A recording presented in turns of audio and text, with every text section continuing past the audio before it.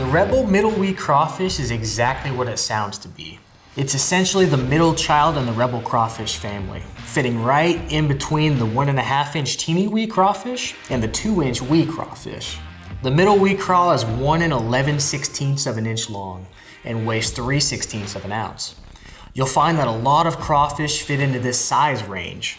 It's got number 8 size hooks, which is the same size as the bigger size weed crawfish. So for the size, it's got some bite to it. This is a dynamite bait to be throwing in streams and small bodies of water.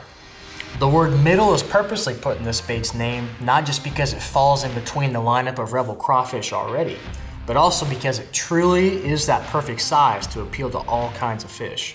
It's got all the same details and qualities that a normal Rebel craw would have. You've got the tight pinchers, the ribbed back, the detailed contour lines. It mimics a crawfish perfectly.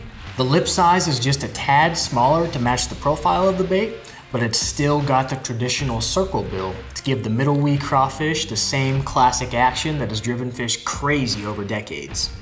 If you're looking for the perfect size crawfish, that's where the Rebel middle weed craw comes in. This is the perfect bait to be throwing in any type of pond or stream or any type of smaller body of water because it appeals to a wide range of fish. They'll catch absolutely anything with this bait. Anything from bass, perch, crappie, bluegill, I mean anything that swims in these waters is gonna take a look at this bait. Now the Rebel middle weed craw will dive to about 4 to 6 feet deep, depending on how fast you retrieve this.